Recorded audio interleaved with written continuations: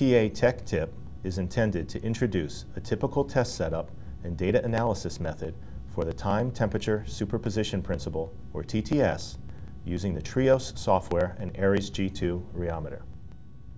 Now let's go through a typical test setup and analysis using the Trios software. First, we want to enter the sample information and choose the file path for the data. Next, we want to go to the Geometry Manager and choose the appropriate geometry. Once that's chosen, ensure that the compliance values and geometry inertia constants are entered for your geometry. Now we move to the Procedure tab. For a TTS experiment, the first step would be under Conditioning Options.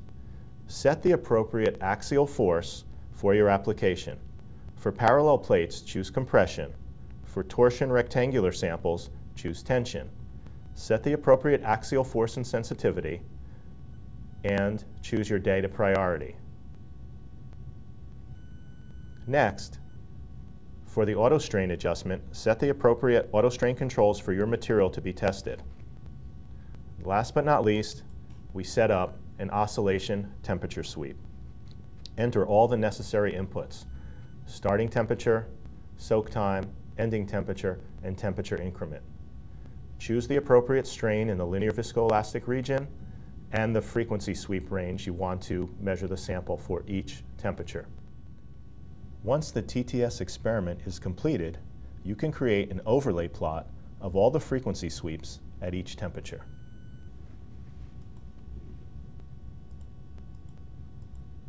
Simply highlight all the frequency sweeps and drag them into the graph, and this will create an overlay plot of modulus versus frequency. Now we're ready to start our TTS analysis. From the TTS menu, click on Start. Now we can choose the name for our TTS session.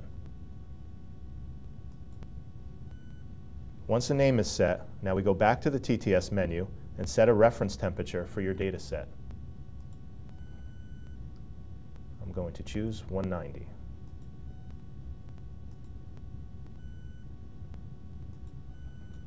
Next step is shifting the curves around that reference temperature of 190. As you can see, now the Trios software has created a shifted data set. What we can now do is fit this data to the WLF equation in the analysis.